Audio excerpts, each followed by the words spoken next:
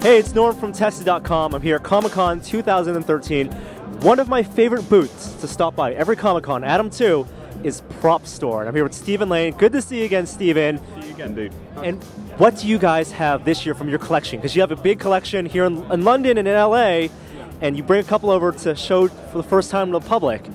What's this here in front? It looks very familiar. I think most guys are going to recognize this piece, and this is actually a piece that we only unearthed about 8 to 10 months ago. It was sort of on our radar for a little while. Get it? But this piece is the close-up Hero Aliens tracker that was used in the movie.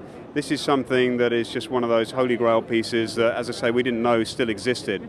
And this piece was used for a lot of the very close-up, tight insert shots.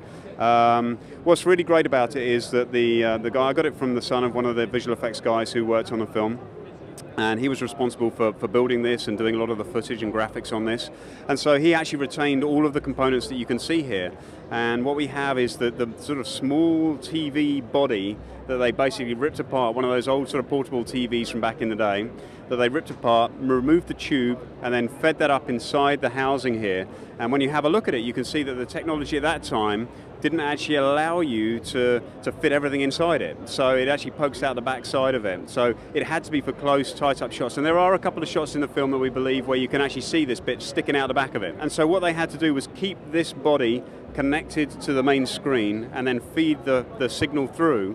And that then came up on the TV screen here. So, you know, when they're walking around, it's just a dummy graphic that's in there and maybe just a pulsing light or a flashing light. But for all of the close-up shots, this is the unit that would have been seen. One of the really exciting aspects about this was the guy had also kept hold of the U-matic tape that had the original graphics. So these are the original graphics here that would have actually been streamed up onto this screen for the film. And of course, a U-matic tape, not a lot you can do without these days, so we had that converted to digital. And then we've dropped that in here and chipped it into this little unit here and fed that up just to this little LED screen here so that people can actually see the original graphics that were used on screen.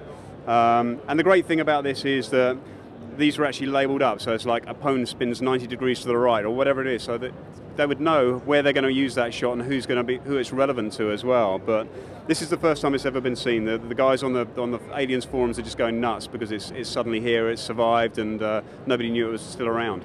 Can you call any of the components here, how the prop builders actually made this? What did they construct this out of? Well, as I was saying, I mean, the main body itself is actually a Hilti drill component, I believe it is. So this is the sort of all the paint chipping away, revealing what's originally there. Other than that, I think around the side here we have a keyboard, and I'm sorry, but the replica prop guys are going to hound me here because I don't actually know what that's from specifically because it's not, you know, as I say, our forte is finding the original thing, but you've got a keypad here on the side, you've got lots of little greeblies that have just been bolted onto it, and as I say, for most of the units, they wouldn't have even had this sort of TV unit built into it. It would have just literally been just a pulsing light and nothing more. That's amazing, Stephen. Thank you so much for having this here. So if those guys from the Replica Prop Forum are here, take some photos, get some reference images. They're here already. So let's take a look at some other things that you have here from the collection.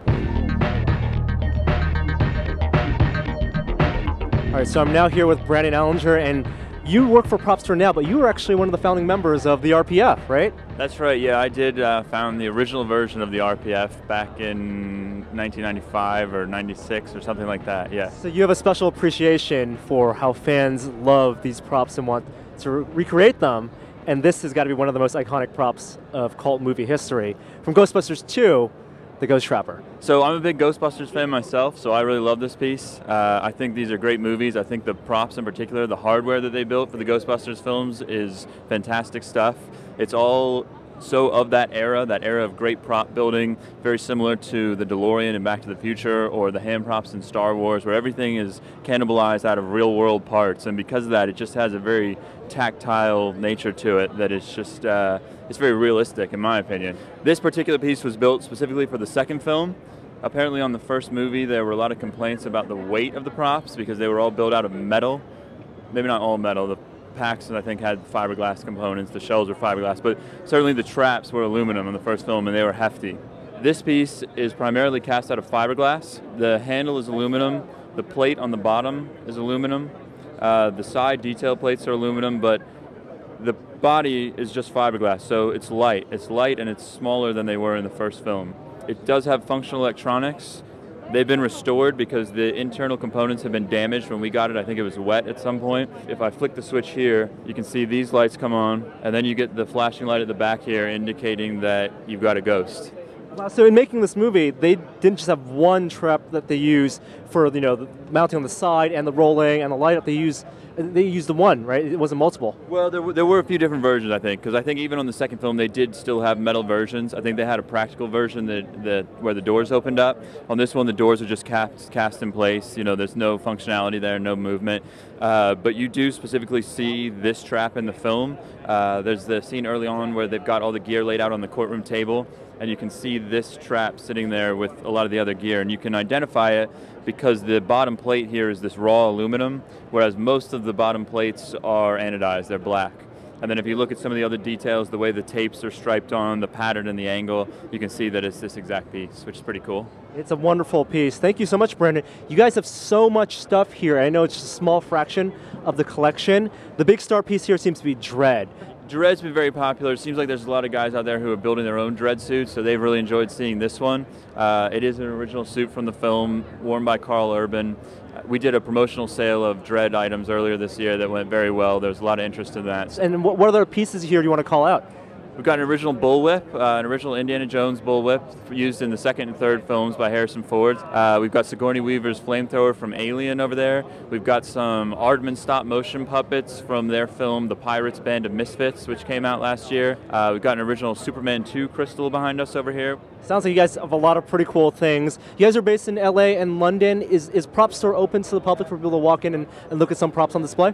It is, yeah. We're not really a storefront, a retail storefront where people come in off the street. We're more of a working warehouse, but we are open. We're available to be toured by the public. We just ask that people drop us a line and get in touch, and we'll set up a time. Awesome. Thank you so much, and thank you for bringing all this stuff to Comic-Con and not keeping it in the warehouse like in Indiana Jones. That's what it's all about, is getting it out there and sharing with people who enjoy it. So, no, thank you. Thank you, and we'll have more stuff from Comic-Con 2013, from Prop Store, from other booths on Tested.com. Subscribe to the YouTube channel, check out all our cool stuff. I'm Norm. I'll see you next time. Bye.